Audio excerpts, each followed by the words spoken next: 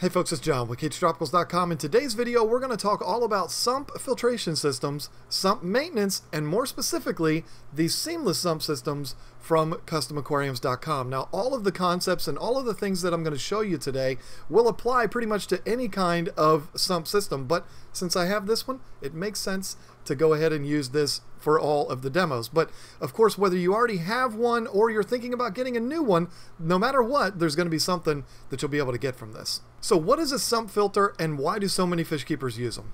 A sump is a large aquarium filtration system that in most cases is going to be installed below or behind the aquarium. These systems are usually made up of multiple compartments that each have their own purpose. A sump usually starts off with a mechanical filtration compartment. Mine here has a filter sock, but you'll also see some that'll have sponges or other types of mechanical filtration. Then it's usually followed up with a bio and chemical product compartment where you can put your bio balls or whatever kind of purigens or anything like that that you're using. And then it'll be followed up with the larger tank area. That's the actual sump. The sump is the compartment that will house the pumps that return the water to the main aquarium.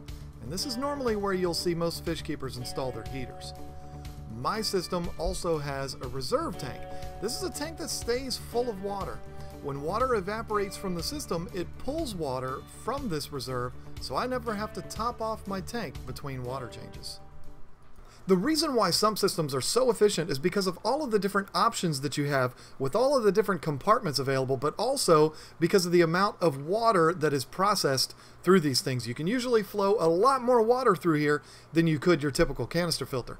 This one behind me processes about 1,500 gallons of water per hour, which means that tank gets turned over about 6 times per hour. That's huge. When we talk about the different options available for sumps, there's a couple big ones that I really want to point out here. The first one is refugiums. Refugiums are a section of the system where live plants are grown. The live plants help with nitrate control and can also be used to modify pH levels.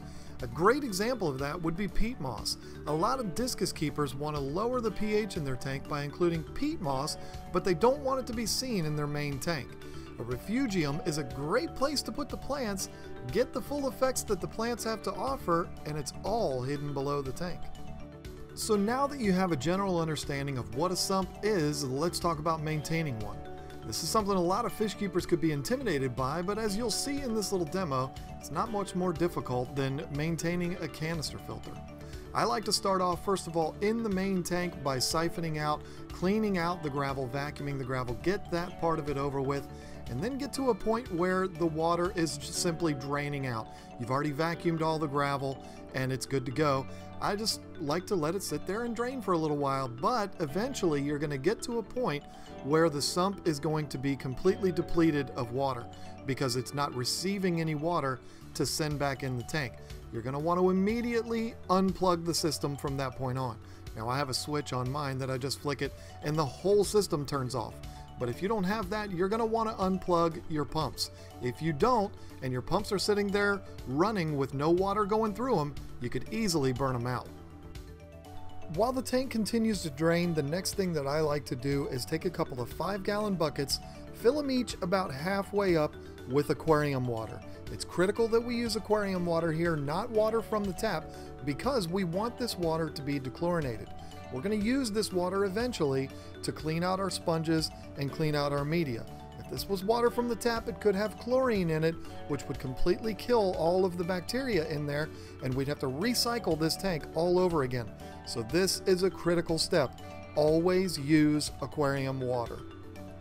Now it is inevitable. I don't care how sophisticated your system is, you're always going to have waste and leftover food and nasty, muddy, gunky stuff down in the sump or in your canister filter. I like to go to each individual compartment and siphon all or as much of that stuff out as I possibly can. Anything that's left over is going to be something that could potentially cause problems, so I like to get in there and take a small hose and siphon out as much of it as I can. Never going to be able to get all of it, but it's a really important thing for me to get as much out of it as I can. I do this about every 2 months or so. Now that you've gotten as much of that nasty stuff out as you can, it's time to address the media trays. This is where those buckets of aquarium water are going to come in.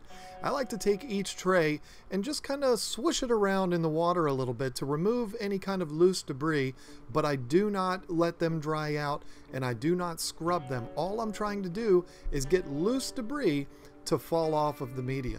The media that I use are very small ceramic balls that came with the system, and it would be very easy to lose a whole bunch of them. So all I try to do is swish it around a little bit, but inevitably a few of them are going to fall out while I'm cleaning and I got to reach in there and get them.